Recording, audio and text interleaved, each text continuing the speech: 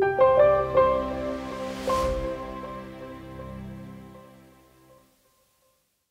everybody, it's Leigh Daniel. I just want to talk to you today about some things that a lot of people don't know, and they come back to me after the divorce is over and there's absolutely nothing I can do to help them.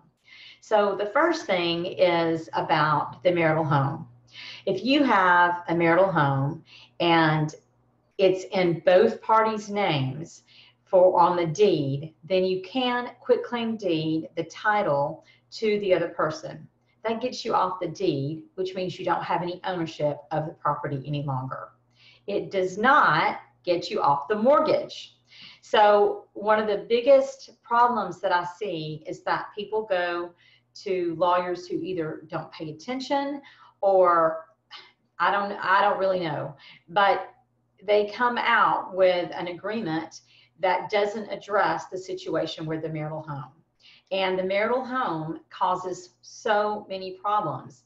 So what you have got to do when you're dealing with the marital home is you have got to both transfer ownership with the deed, and you need to get the deed signed by the other party immediately, and then you need to get it filed with the probate court.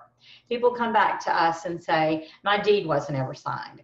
Well, if we prepare a deed, then you need to get the deed signed and it needs to be recorded, because even if the deed is prepared, there are other steps have to be followed up on in order to transfer ownership. Why that's important is if you're at the end and you're trying to sell your house and the other person hasn't signed on the deed, you can't sell the house, and you can't even list the house if the other person doesn't sign off on it if they're still on the deed. So as you see, the deed and getting that deed taken care of is important. Another piece that's pretty important that I see people forget about is the mortgage. The mortgage has got to be refinanced. So sometimes people come in to say to me, I don't want to kick out my kids out of the house. That's great, but are you prepared to continue to pay that house note in the event that your spouse or then ex-spouse stops paying on it? Because that's what's going to happen if you don't get that house refinanced. The best thing to do if there cannot be a refinance is just to sell the house. I'm going to talk about the problems with that in just a second. But on the refinancing, if that person can't get a loan in the next 30 days, which is ideal, 30 to 60 days, then if you want to be, lenient or easygoing on that, then you may say, I need you to refinance it within a year. But after the year, if it's not refinanced, then there needs to be a mechanism that you can get rid of that house at that time, because you don't want to wait year after year after year to get that house out of your name. It's going to show up on your credit report, and you may say, but I'm not responsible for the house anymore. Yes, you are. You are, because the creditor, whoever it is, whoever your mortgage holder is not bound by the divorce. They don't care. They do not care if your divorce says that you are not responsible for that house. So the only thing you could do is you could take that person back to court if you had to pay for the mortgage when they stop paying it, and you could try to get reimbursement for that. But if they weren't paying the mortgage company, the likelihood of them having the money to reimburse you is very slim. So I don't advise that. And I understand that you don't want to kick your children out, but I'm trying to look at things from a long-term perspective. Really, when you think about a divorce, you sometimes are caught up in what's happening right now, but you need to think about what's going to happen next year or the year after that. And what's going to happen if you don't have your deed your mortgage refinanced, is that the creditor could very well come after you. Or at the very least, it can hurt your credit, because if that mortgage, let's just say the mortgage is not even in the other person's name, just the deed was in their name, but the mortgage was in your name. Well, what is their motivation to pay that mortgage on time? Very little, right? And so that's going to hurt your credit, and you may not even know about it. So some things that I've put in decrees before is that after, if it's late one month, then there's some triggering thing, something can happen. Maybe you can take back over the house, or 2 months or 3 months, whatever. You just need to be aware of the fact that this is a really important piece. Now, the sale of the marital home has caused so much trouble. If the house is supposed to be sold in a certain period of time, you really need to put a lot of provisions in there about how it's going to be sold. One of the things that I've been dealing with recently is a case where the house is supposed to be sold. 10 years later, house is not sold, and the ex-wife living in the house finally listed it after we filed a lawsuit against her, but now we don't know what's happening. So if the house needs to be sold, my advice to you would be to have it put in the papers that you are also dealing with the realtor, okay? Don't just dictate your responsibility and think that you're going to just put this off, the house is going to be sold, and you won't have to deal with it again.